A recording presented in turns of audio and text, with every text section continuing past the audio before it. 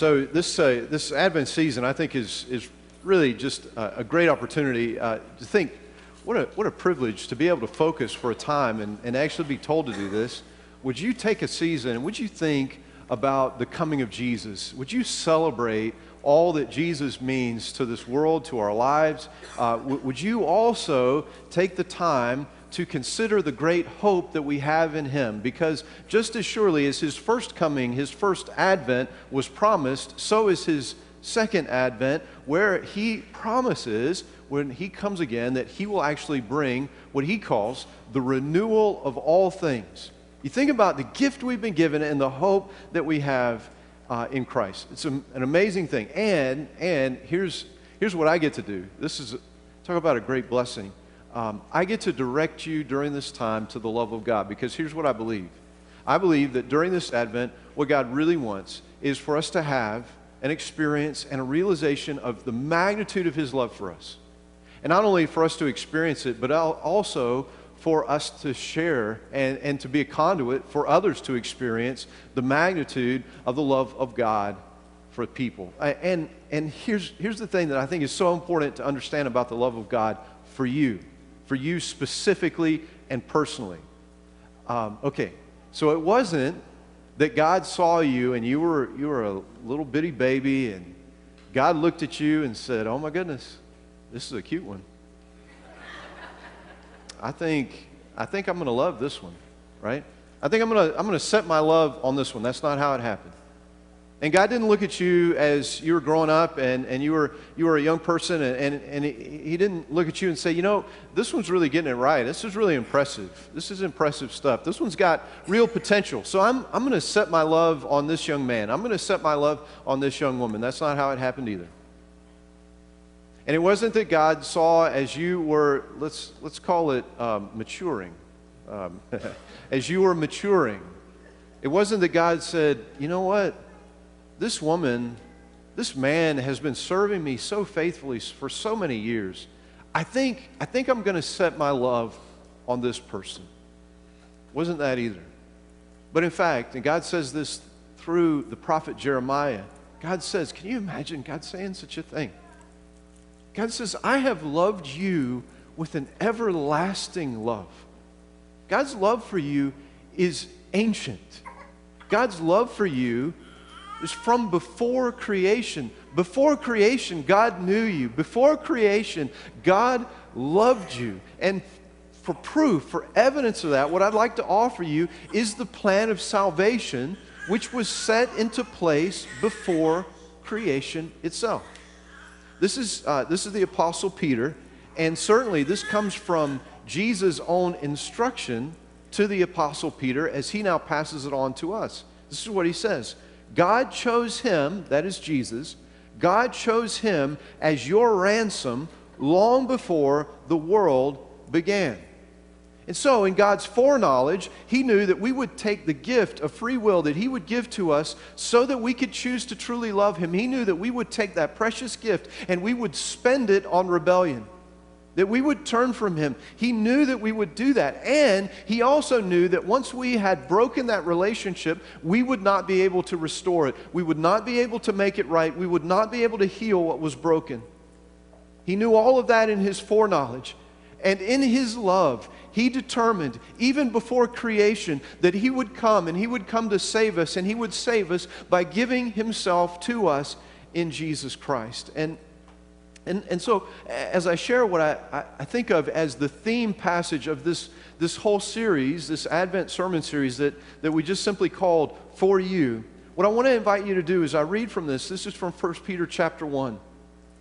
I want to invite you to listen for those words, for you. Listen for those words and consider the significance of what it means that this gift of salvation was planned for you. It says this salvation was something even the prophets wanted to know more about when they prophesied about this gracious salvation prepared for you. They wondered what time or situation the Spirit of Christ within them was talking about when He told them in advance about Christ's suffering and His great glory afterward. They were told that their messages were not for themselves, but for you. And now, this good news has been announced to you by those who preach in the power of the Holy Spirit sent from heaven. It is all so wonderful that even the angels are eagerly watching these things happen. And so what we see is that the prophets of the Old Testament, the way I think of this, is that the prophets of the Old Testament, God uses them to speak His ancient love down through the centuries and to us in the present day. God gives these Old Testament prophets, these prophets of God, He gives them insight about the coming of Jesus. And sometimes we see it's sort of a hint, it's an illusion. But then there are these other places that we see in the Old Testament prophets where God speaks with such clarity. He speaks a specific promise about the coming of Jesus. And what we see is that lots of times what God does is He actually uses the situation, the circumstance of the prophet to illustrate, to help us to understand who Jesus would be and why He would come and what He would do. And so what we've been doing now is looking into these prophecies about the coming of Jesus, and specifically what I want to ask you as we read from now Malachi is to consider the fact that this ancient plan of salvation, this plan that was set before the creation of the world, that it was for you. It was for you. Malachi, what we're going to do is read some verses from chapter 3 and 4. We're going to lift kind of out of that immediate context. We're going to lift these out so that we can see where Jesus is foretold. Look, we read, I am sending my messenger, and he will prepare the way before me. Then the Lord you are seeking will suddenly come to his temple. The messenger of the covenant whom you look for so eagerly is surely coming. The Lord of heaven's armies says, the day of judgment is coming, burning like a furnace. And on that day, the arrogant and the wicked will be burned up like straw. They will be consumed, roots, branches, and all. But for you who fear my name, the Son of Righteousness will rise with healing in his wings. And you will go free, leaping with joy like calves led out to pasture. Look, I'm sending you the prophet Elijah before the great and dreadful day of the Lord arrives. His preaching will turn the hearts of fathers to their children and the hearts of children to their fathers. Otherwise, I will come and strike the land with a curse. I want to ask you, if you would, if you all would pray for me and I'll pray for you. We'll pray for one another as we dig into God's Word here. Let's pray. God, thank you. Thank you that you love us so much, that you would reveal yourself to us in your Word, that you would reveal our Savior to us in your Word, and God, that you would reveal to us through him the way of life. Lord, speak to our hearts. Speak to our hearts. Change us, make us new, and make us free in Jesus' name. Amen. Amen. So God speaks through the prophets this gracious salvation prepared for you. And like I said, I'm so hoping that God would give you an experience and a realization that his love is specifically for you. But now we're gonna kind of zoom in on one particular aspect, a central aspect of this salvation that was promised, and that is God's desire to make us free. That's a central place in the salvation of Jesus, that he wants us to be free. He wants us to have this joyful freedom. I love this image. Listen to this. And you will go free, leaping with joy like calves led out to pasture. I just think that's great, right? And so what we're seeing here in the scriptures is important to kind of get the characters right. We're seeing two messengers here. First messenger is John the Baptist, that Luke tells us is a fulfillment of this prophecy of Malachi, that he's the one who comes to prepare the way of the Lord. So he is the messenger that's mentioned first. Then it's promised that the Lord that they're anticipating, eagerly waiting for, would come, and he would be the messenger of the covenant. That messenger, therefore, is Jesus. So John prepares the way. Now the messenger of the covenant comes. He comes and brings the new covenant. And it would be a covenant that would bring us a relationship that would bring us to freedom. A lot like what Jesus says in John chapter 8 and verse 36. So if the Son sets you free, you will be free indeed. And in 15:11, he says, I have told you this so that my joy may be in you and that your joy may be complete. And I just want us to take a moment right now. I know we're very quiet people, right? We Methodists, we're very subdued. We're very, very quiet. cautious. I can tell you're saying amen just in your eyes. I mean, you communicate that so well through your eyes and your body language. And so, but I thought it'd be so appropriate at this very point to see that there is a God in the universe and that He has benevolent desires for our lives, that He actually wants freedom and joy. This, like a calf gone free, free indeed, free in joy kind of freedom. And just consider then that is the desire of the God of the universe, and it seems to me that this would be a great moment for us to just say out loud, all together, praise God, right? Yeah, amen. Well done. Yeah, see, and nobody got hurt. It's fine. Nothing bad happened. You can even say hallelujah every once in a while. Amen. Yeah, it's all good. But I mean, consider that is His desire. And so what I want to say as we're digging into this scripture is let's not settle for the false version of freedom that the world offers us. The version of freedom that the world offers us is really about the fulfillment of every passion and desire of the flesh. Whatever you feel like doing, you do it. That's the definition of freedom. But the thing is about that version of freedom is that it actually doesn't take us to freedom, but it actually puts us in greater and greater bondage. That we actually make ourselves greater and greater captive to the desires of our flesh, in bondage actually more and more to sin. It's a little bit like this. My nephews who live in Plant City, it's where I grew up, and they're there. They have, for the last few years, raised steers. So FFA, take them to the Strawberry Festival, they show them, somebody pays way too much for them, and then they become hamburger, and everybody's happy, right? Oh, except the cow, or the steer, but everybody else. So when they first get these steers, they're calves, right? And the thing about it is almost always these calves do not want to be in the fenced-in area, in the pen that they have built for them in the back of their property, right? They just don't want to be there. And so they're pushing, they're trying to get out, they having to put up electric wire and all this stuff. Well, there's one of those steers that actually managed to jump over the fence, right? He had a great vertical leap. He made it right over the fence. Problem is that the neighbor behind them also has a fence. And there is about this much space between one fence and the other. So I'm thinking about his mindset as he launches himself. He thinks, finally, I've made it, right? I'm going to clear this fence and I'm going to be free, only to find himself absolutely planted and pinned. He's like this in between the fences, and that's the kind of freedom that the world offers us.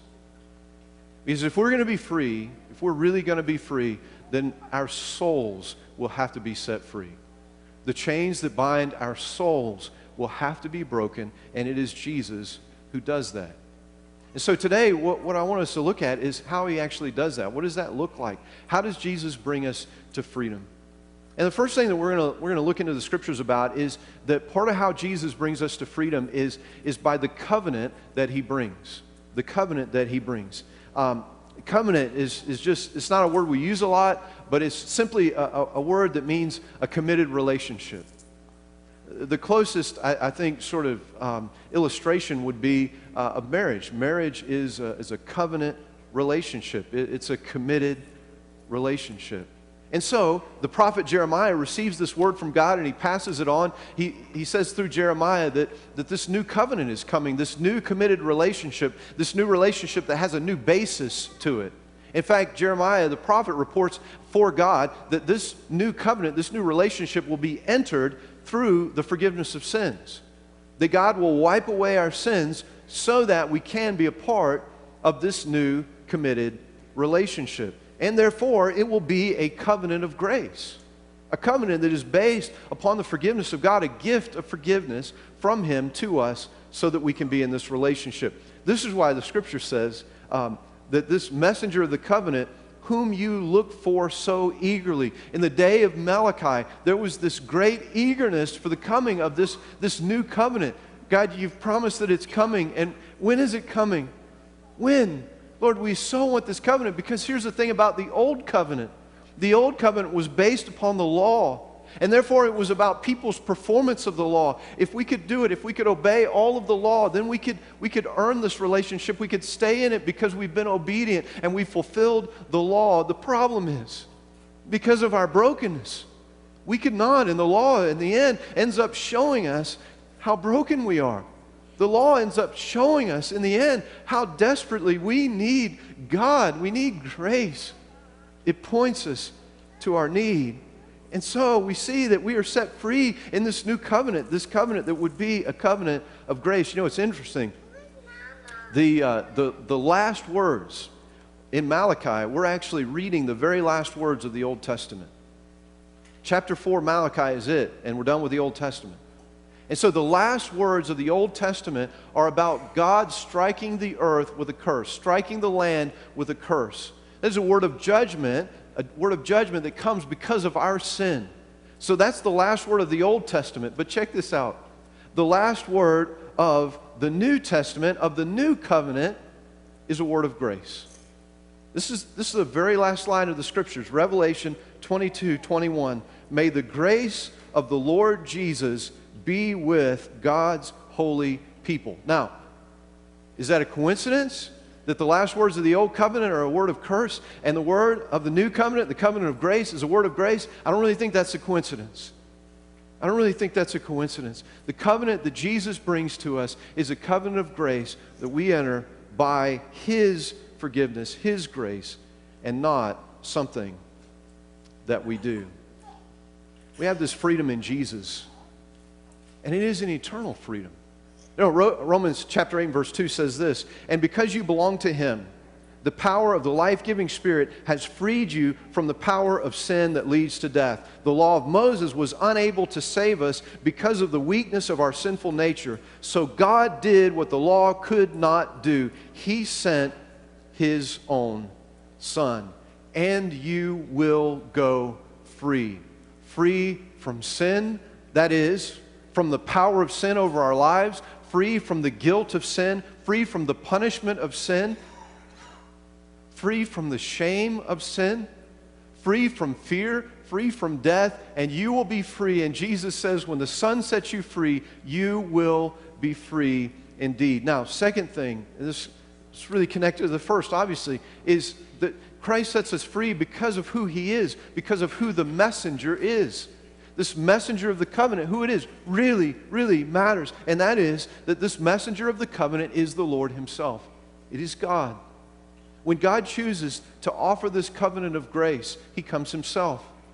When he determines that it is the time of salvation, to offer this salvation, for this new covenant to be enacted, He comes and offers it. He doesn't send an emissary. He doesn't send a representative. He comes Himself. And after all, isn't that what you would do if you're offering a committed relationship of love? Isn't that what you do? So, I'm thinking about this. Okay, so what if, just imagine this. What if, when I wanted to ask Ashley to marry me, I had sent someone else? Just imagine that scenario. Like, picture that in your head. Like, my emissary shows up and says, Ashley, Jeremy has something that he would like to ask you. I'm thinking maybe it would have been a different answer. I'm just saying. Like, maybe a different answer. You know, one of the movements in our culture is toward what we could call a religious syncretism. And what that means is this sort of movement and belief and thought process that really all religions are the same. And that really, the image of this, maybe you've even heard this, is that we're all kind of climbing a mountain, right? And the image is that God's at the top, and we're all climbing the mountain. We're climbing the mountain in different places, but we're all going to the same place, right? And so all religions are just the same. And that's a thing in our culture right now. And what's really important to know about that is that it's wrong.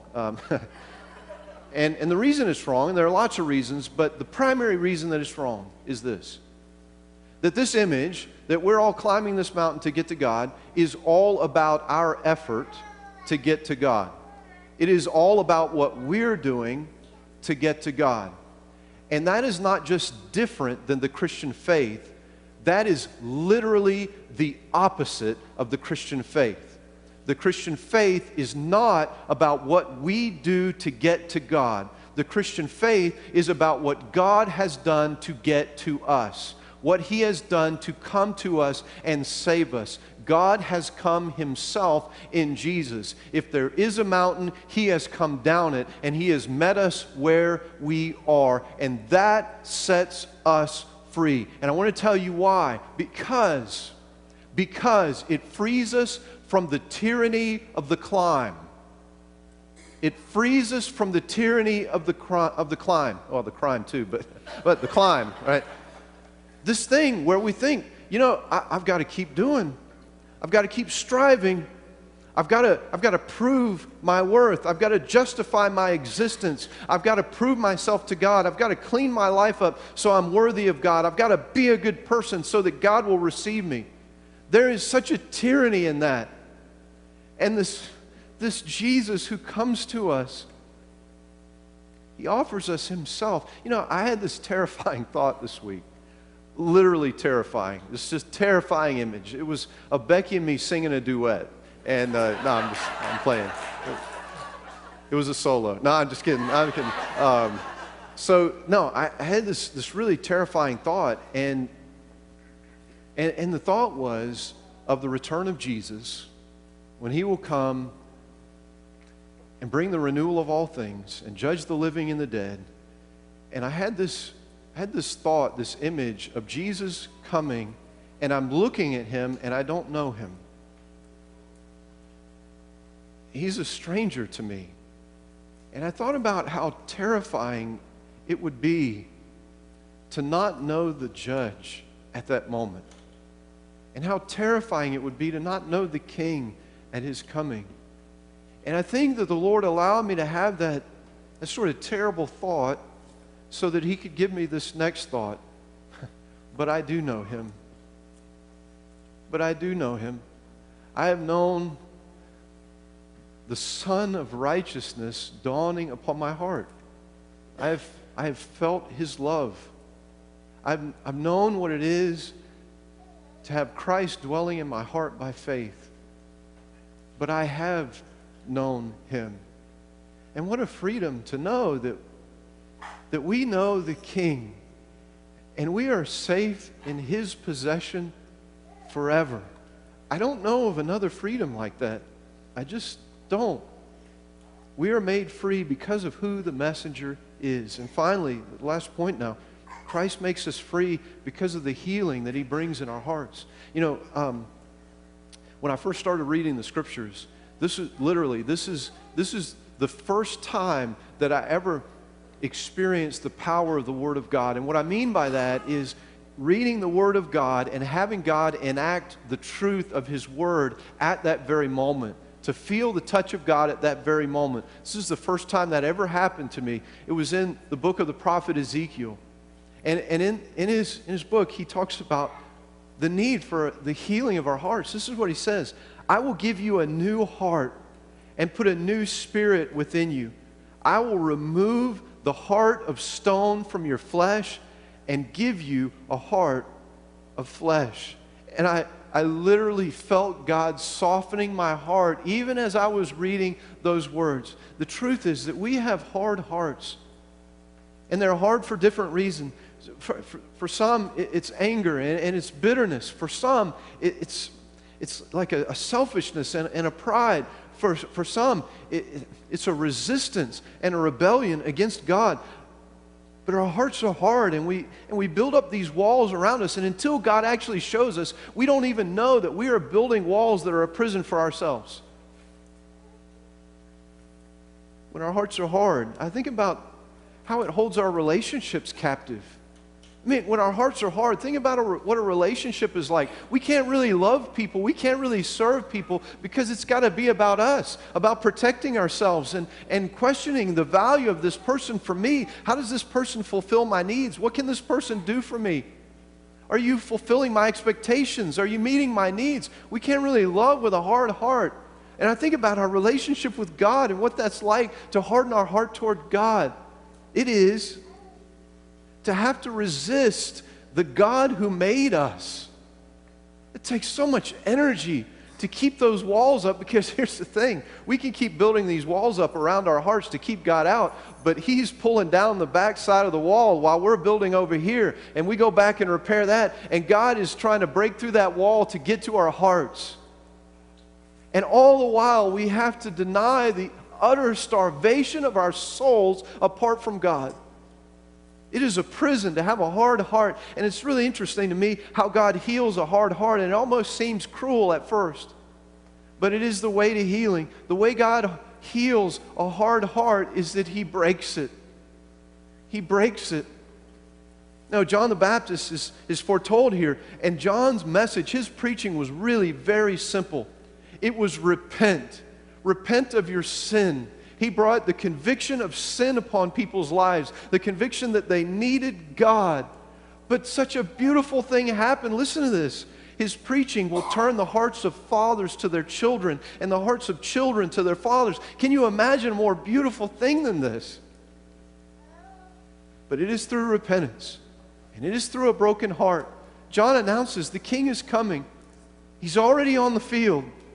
It's time to start living a different way. Life is on the way. It's time to repent. And here's the thing that happens. God convicts us. He makes us afraid. But God is so good. At the very moment He makes us afraid, He also makes us understand His love for us. The conviction and the love come together. Listen to this. But for you who fear my name, the Son of Righteousness will rise with healing in His wings. Conviction and love at the same moment. Fear and the release of fear in His perfect love at the same moment. You may remember a hymn that's sort of famous. It's called Amazing Grace. And there's this line in that hymn that is so beautiful and true and biblical. 'Twas grace, you remember this? 'Twas grace that taught my heart, do you remember? To fear. But it doesn't stop there. That's right. And grace my fears relieved. He breaks our hearts of stone so that He can give us a heart of flesh. So here's the thing today. I believe that the Lord Jesus Christ wants to set our hearts at liberty, wants to set our souls free. And I believe that He's offering that. And so it comes down to this. How is it that the Lord is speaking into your heart right now to bring you to freedom? It could be that you are being asked to believe the covenant of grace, that you can stop striving, that you can just rest in the grace of Jesus Christ because He's done all the work. He's done all of it. Or it could be that what you really need is a touch from the Lord Himself. You need Him to touch your heart with His love, to tell you that He loves you. He loves you specifically. Or it could be that your heart has begun to harden, and what really needs to happen today is a breaking of your heart so that it can be healed. Whatever it is, I plead with you to allow the Lord to do His work in your life. And let's lift one another up as we seek after this freedom that Jesus offered us. Would you pray with me? Oh Lord, we thank you. We thank you for the covenant of grace. We thank you that you came, and you came personally to offer that covenant of grace in your great love. And we thank you that it is your intention to bring us to full salvation, to full freedom, to heal us in that way. And so, Lord, we yield to you. We say to you, Lord, we are yours and yours forever. Do your work, Lord, to make us free. And we will give you all the praise and glory and honor as we pray this in Jesus' name. And together we say, amen.